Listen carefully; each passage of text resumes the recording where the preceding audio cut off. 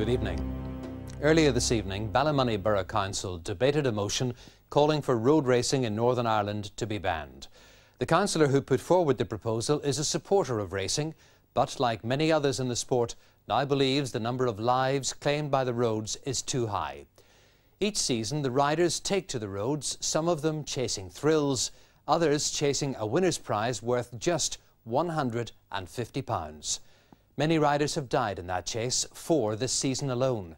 A new purpose-built circuit has been proposed as a safer alternative. Can road racing keep going, or has it crossed the finish line?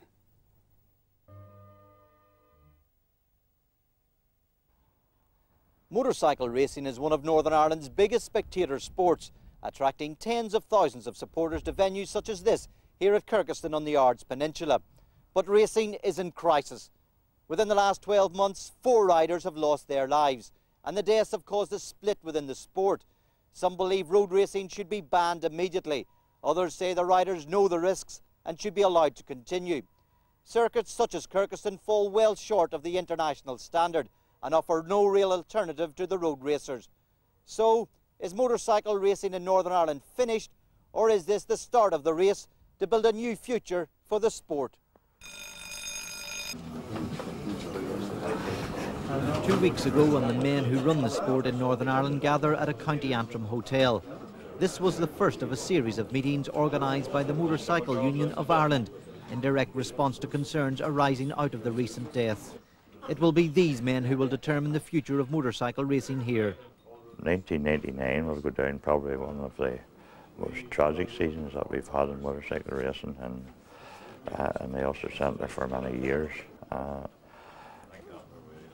We have 4 fatalities, which is really too many, and we have to certainly sit down and look at this. Is ending road racing an option? It's always an option, but I certainly wouldn't like to see it because it is exciting. It is exciting to watch, and spectators will want to come and see it. In May, 45-year-old Donny Robinson from Cullybackey became the first fatality of the new season. He died in hospital after hitting a roundabout during a practice session for the Northwest 200. Donny Robinson had retired 14 years earlier, but made a comeback because he missed the sport he loved so much. He was the second member of the Robinson family to lose his life to racing. His brother Neil was killed in 1986. Worse was to come. Waterford racer Tony Kerry died after crashing at the Corridor race meeting. And weeks earlier at the Temple 100, 27-year-old painter and decorator Philip Conroy was killed. The winner of the only race run that day was Owen McNally, who vowed never to race again at the Temple unless the course was made safer. But he would never get the chance. Owen McNally lost his own life 3 weeks later in a 130-mile-an-hour crash at the Ulster Grand Prix. He was one of Northern Ireland's most popular riders, a rider with a promising future. The death of the 30-year-old Coleraine man, so widely respected for being so highly safety conscious, caused a deep sense of hurt within the motorcycling fraternity, which is still felt today. Owen was a brilliant lad, he was. I knew him from he was struggling at the club races and gathering up bits, and I had lots of parts of old Yamahas which Owen would have come many a weekend before a race and got them and put them in the way. He was a brilliant fella, a lovely family man. I was at his wedding, and the whole McNally family were very nice people, and he says a terrible loss to motorcycle sport in Northern Ireland, because he was one of those riders who could go out on a road circuit, he could win, and he could go out in the short circuit and he could compete with the best there as well. And it was very, very untimely his death, because I felt that Owen was one of the riders who could probably went on and won British championships in the mainland. The only other place in the world which still allows road racing is the Isle of Man, the mecca for all road racers for close to 100 years. The famous TT races are run there each summer, attracting the top riders from Northern Ireland. But each summer also sees an almost inevitable cull of riders. 11 lost their lives there this year alone. Classic road races held in Ulster each year are the Northwest 200 and the Ulster Grand Prix at Dundrod. The other races are held on what are called national circuits, which is just another term for closed public roads. These circuits in particular are giving the most concern and are facing growing calls for them to be banned. Billy Nutt has been involved in local road racing for 30 years and is the promoter of the Northwest 200 and other top races. He says it's time for the racing authorities to take action before the government does. There's always a possibility that it could be banned, and that's where it's up to the MCUA Ulster Centre, which include ourselves, to get our act together so that people don't we don't get ourselves into a position where the powers that be will say, look, that's enough. I think we have to be seen to be responsible. We have to show that we have a plan to improve these road races and to try and bring them up to date where the level of safety will be acceptable. There'll always be accidents, and I think it would be unrealistic to think that there won't be deaths in motorcycle racing, as in any sport. I mean, if you look at horse racing and any of the other sports, there is death, unfortunately. In everyday life, it happens, but you know, we're concerned with motorcycling. We have to try and cut that to a limit.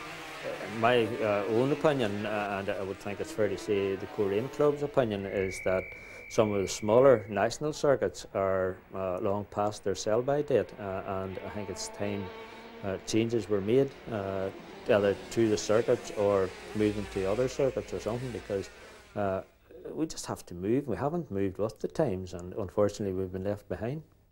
Billy Nutt has witnessed at first hand the dangers of road racing. So much so that when his son Marty wanted to take up the sport, he advised him against it. Marty followed his father's advice and, like a growing number of young riders from here, now races on English circuits. Why did you not go into road racing? To be honest, just too many people were dead against me doing them. I personally wouldn't have. I would quite enjoy doing the roads, I think, but it would annoy too many people, and I just would rather keep them on my side. Your friends and family basically didn't want you to do it. Yeah, that's it. What about yourself, looking at the road racing situation now in Northern Ireland? Do you think that it's coming to an end? Yeah, I do. I don't know, it's a bad run of it this year, you know, which was maybe unfortunate, but I think it's been good in a way that it's made people sit up and take notice, because it just, to me, the roads can't go on like that there, and as long as the roads are going on, it's going to hold back the short circuits, which is obviously what I would like to see coming through. Marty Nutt would like to see our short circuit tracks at Nutt's Corner, Bishopscourt, Akadui, or this one at Kirkeston properly developed. Kirkeston is acknowledged as the riders' favourite, but its owners admit they need millions of pounds they don't have just to begin bringing it up to international standard. Road racers generally don't like purpose-built circuits. That's why they stick to the roads. If you're not a road racer over here, you don't really count. So that means then the circuits sort of get overlooked. But if the roads were starting to die out slightly, which I honestly think they are starting to die out, it'll all help the circuits and get more money put into the circuits. This is Northern Holland. An end-of-season meeting on the world-famous Assen circuit has attracted riders from all over Europe, including several from Northern Ireland. But even here, Joey Dunlop gets top billing. In this part of the world, the Northern Ireland riders, especially the Dunlop brothers, are both seen and treated as heroes. But the governors of the sport here in Holland say they came to the conclusion a long time ago that road racing had no future. They believe circuits are the way forward, and they think Northern Ireland should get on track.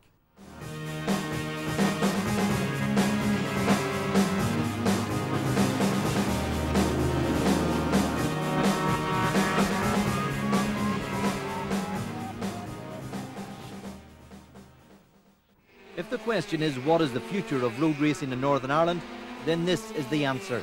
Road races were held here before this circuit was developed, and the essential ingredients for road racing remain. But the trees, telegraph poles and bridges have been taken away. Ferry Brewer, who sponsors many of Northern Ireland's riders, is one of the organisers of this weekend's racing. It's holy ground we're standing on. This is a real motorcycle circuit. It is very, very important to Dutch motorcycle racing. We can't imagine what racing would be like without this circuit. David Wood is here at Assen in his role as manager of some of Northern Ireland's best young riders. A former rider himself, he's one of the father figures in the sport. He's a die-hard road racer who says Assen is a world away from what he and the riders are used to at home. All the riders I have here this weekend have other jobs. They are motor mechanics, they are steel erectors, they are electricians, they are publicans, they do other jobs, and they race at the weekends and work at their bikes during the night, because no, the road racing end of things doesn't throw up a lucrative living that you could lie on your back and have a medallion on your chest and enjoy, but they're doing it for the sheer buzz and excitement and thrill of it all. If the clerk of the course here on Sunday will ask to the riders, or will tell them, you know, that out of the 400 who will participate, only 398 will survive, and ask the question, how many of you guys will start? Then 400 will start. I think that I have been taken around a few of your circuits in Northern Ireland by Davy Wood, and I'm a road race fanatic. But there were one or two places where I said, well, Davy, I'm really sorry, you know, you have to close the gates here. This is too dangerous, you know, even to my standard. Joey Dunlop is one of the most successful sportsmen Northern Ireland has ever produced. He's a former world champion who's won everything there is to win on roads, short circuits and Grand Prix. He's dominated the sport for 20 years and is still riding at the top level. I think Joey is similar as Carl Fogarty. You know, they don't move to Monaco, they don't wear Armani suits, they remain the people who they are. And let's face it, motorcycle racing is not for the upper class.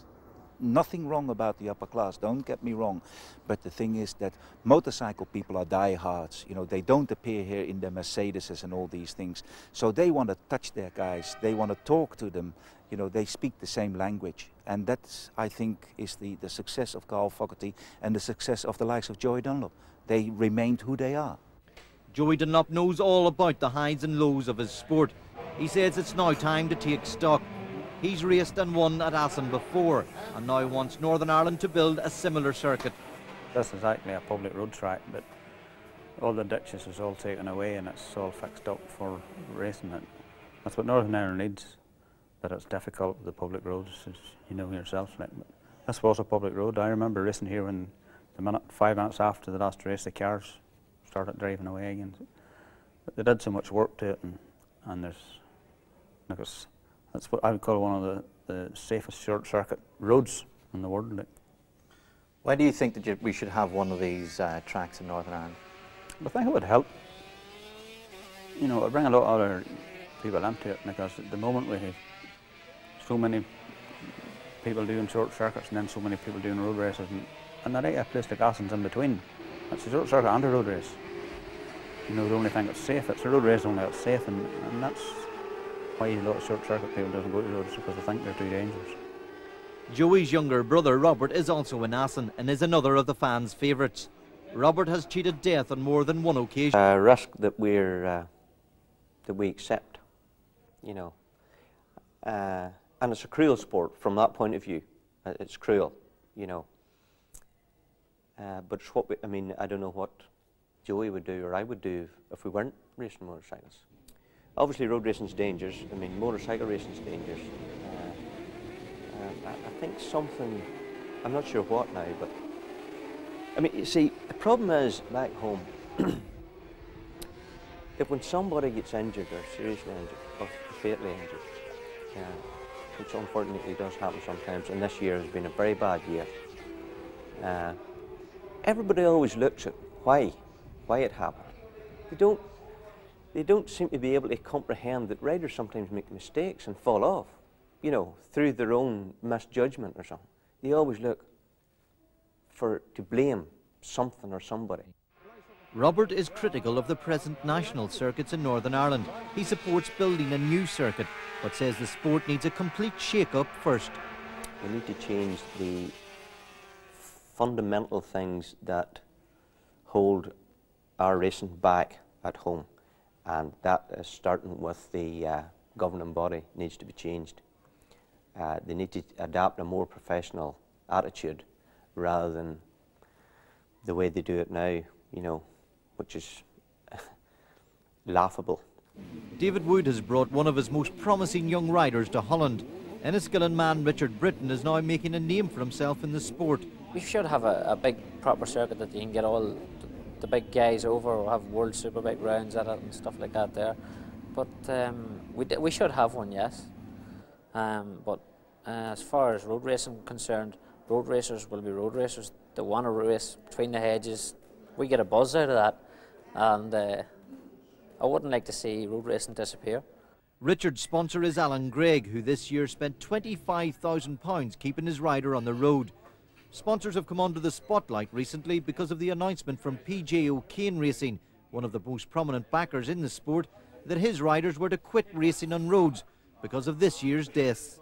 I think the number of deaths obviously concern everyone. I mean, I believe that you'll never ever stop a guy riding a motorcycle on the road. I mean, I know my rider Richard Britton, for example, told me years ago that he stopped riding road bikes because he said, I was a lunatic on the road, so I decided I wanted to do it when the roads were closed, when I knew there was nothing coming the other way. But likewise, I mean, there are accidents on tracks as well as roads, and unfortunately, some of these lads pay the ultimate price for their sport. At Aston, the runoff areas and other safety features mean very few riders ever have to pay the ultimate price for their sport. But such luxuries are not available on public roads. A man whose life has recently been saved by the runoff is Jeremy McWilliams. Home in Belfast during a break in the Formula 1 Grand Prix season, he had an horrific fall recently in Australia, but walked away. He refused to ever race on roads here and believes it's now time to stop the sport. This year I've lost a few friends at it again, and as last year, and I suppose my view on it remains the same, that it should be stopped. This island tend to hold it as their little niche market of, you know, we hold road racing dear to our heart, and you've got the hardcore road race fraternity that believe it's the be-all and end-all, and you know, fair enough if that's what they want. You know, they're going to keep getting it here until somebody steps in and stops it. The owners of the Bishopscourt circuit near Downpatrick say they have been taking Jeremy McWilliams' advice on how to develop their venue. Many of those looking for a new circuit believe it should be in the northwest, but the owners of Bishopscourt say all attempts to upgrade their circuit since they bought it 8 years ago have been met with opposition from the road racing hierarchy. It took a fair bit of stick. I don't know why. John and myself were motorcycle people before we started here, and we thought we'd have got a lot of help, but that just never was forthcoming, you know. I don't know why, I just can't understand it. Road racing is going to stop, there's no doubt about it. Everybody knows that sooner or later it's going to have to stop. You just can't keep on the way they're going, and it's going to end up with places like this. All we're doing is looking to the future. A close friend of Owen McNally has also been looking to the future. Bill Kennedy was a road racer himself and lost his brother Frank to the sport. He put a motion to Ballymoney Council earlier this evening proposing the ending of road racing and the building of a new circuit. I would propose that the road racing, the national road racing, was phased out over a period of 5 years. And at the same time, I'd be looking for the support of all 26 district councils and ask them to come in behind this project and support it by contributing 1 penny on the rate over 5 years, and have a proper national course with all the amenities, everything that's required. Proper course, nothing left out, no shortcuts taken. Is this the most important review that the sport has ever had? Oh, I think it will be, yes, and I think this will pave the way forward for a new look at road racing, and we hope that will have a safer and better sport. I don't think there is a future for road racing in the way that it is at the moment. This place needs a short circuit, a proper short circuit. It's a travesty that all you have is somewhere like Kirkiston. You know, great racing on an absolute dump of a track. It's got moss growing out through the tarmac, for God's sake. We had that bad year, but I don't think it will stop it now. Like, I think we'll have to look at it and maybe cut a lot of the more practice and maybe less racing. You know, I think at the moment we have too many classes trying to put them all on together, and it's too big a panic. You know, we simple things that I think we're talking about going through the whole system and trying to help. You know, it's just one of the things we have to try and sit down and work out.